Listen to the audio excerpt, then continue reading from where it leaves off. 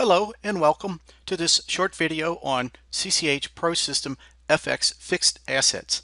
In less than 4 minutes, you're going to learn how to build custom print reports in CCH ProSystem FX Fixed Assets software. With custom reports, you can design output reports to meet your reporting needs. From the program's standard reports, you can modify a report for a one-time need, which I will call a one-off report, or modify and save the report to use multiple times, which I will call a continued use report. The application comes with 5 categories of reports with 23 standard reports. You will find an explanation for each report in the Help Topic program. To start, you need to select a standard report. Leave the report on the left side of the dialog to build a custom report you can use continuously. Move the report over to the reports selected for print to build a one-off report. Choose the Properties button to access the details of the report. From the General tab, you can select the books to process. You can decide the reporting date range from the Reporting Period tab.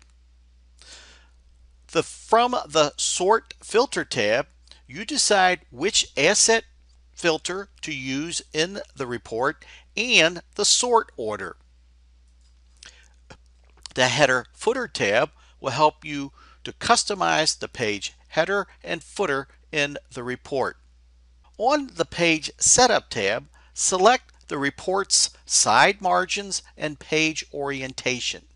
With the Column Selection tab, you can decide column descriptions to print in the report.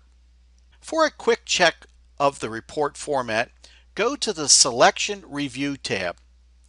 To save your custom report, select the OK button. Print Preview or print the report, you must select the report.